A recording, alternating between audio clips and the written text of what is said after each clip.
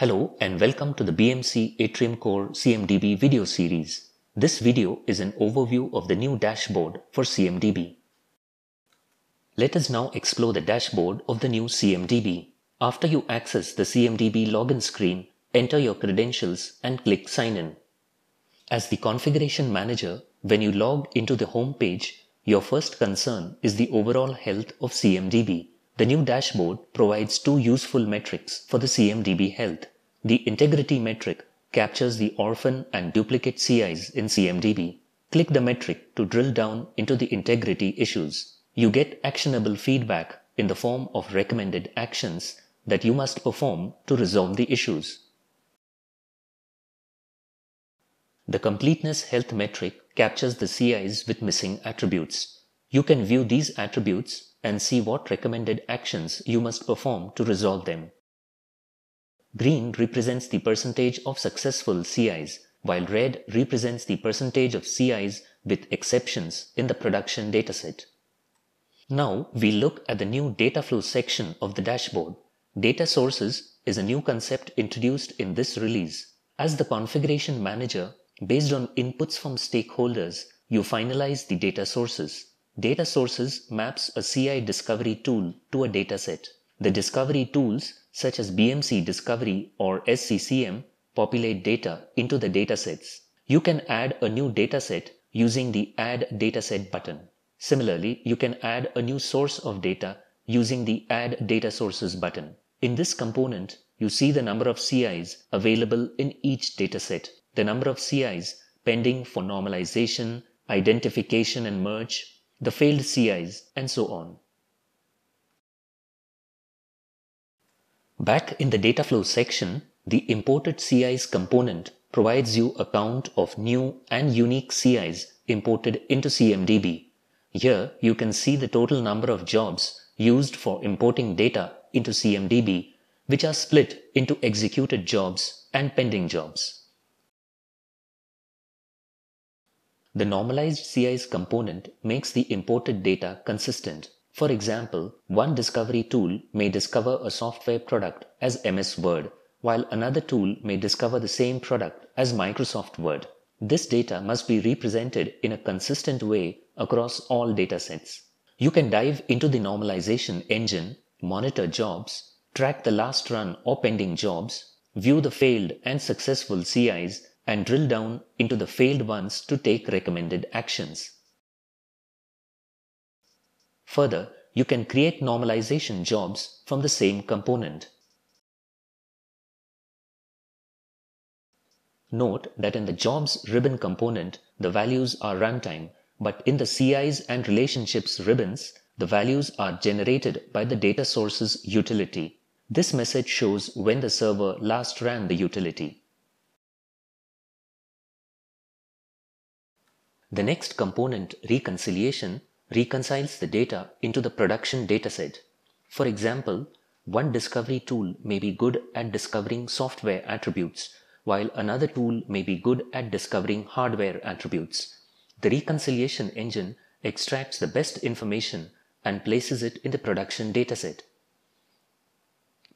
CMDB uses a progressive disclosure model where you can drill down into the exceptions and perform the recommended actions.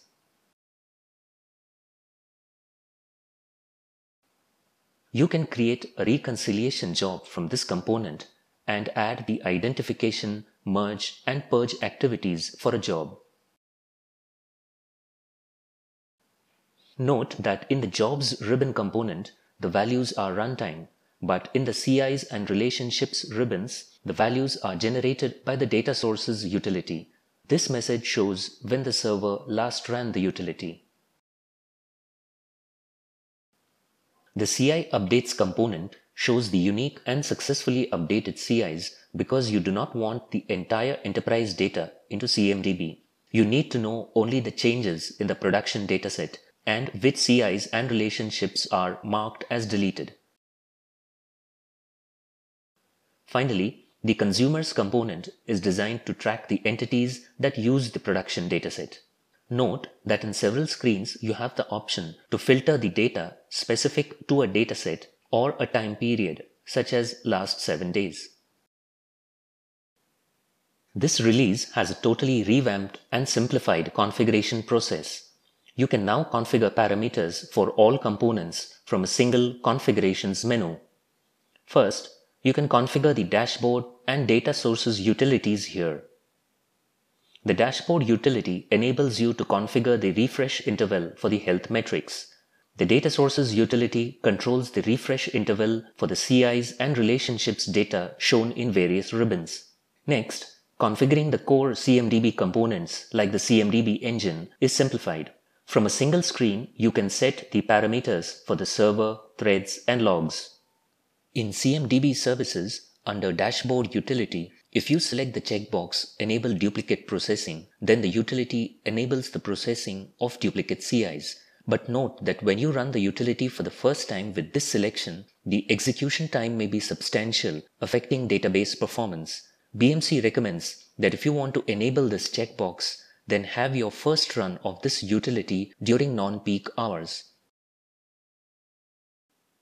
Further, several normalization configurations are done from this menu, such as creating a mapping for the product catalog, configuring normalization features such as version rollup, suite rollup, and so on,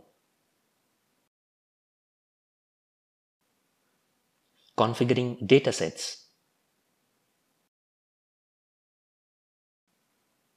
and adding class configurations. For reconciliation, you have several handy configurations. For identification rules, you can view the standard out-of-the-box rules that ship with BMC CMDB, and you can configure the custom identification rules that you apply in a custom reconciliation job. You can configure the qualification rules for reconciliation and the precedence exceptions that are applied in reconciliation jobs. Finally, CMDB provides a new Walkthroughs widget. This widget, available on several screens, helps onboarding of new users by providing real-time steps to perform tasks. For example, you can click the Creating a Normalization Job option, which will explain the task through a series of steps and clicks. The widget also has links to the latest CMDB videos.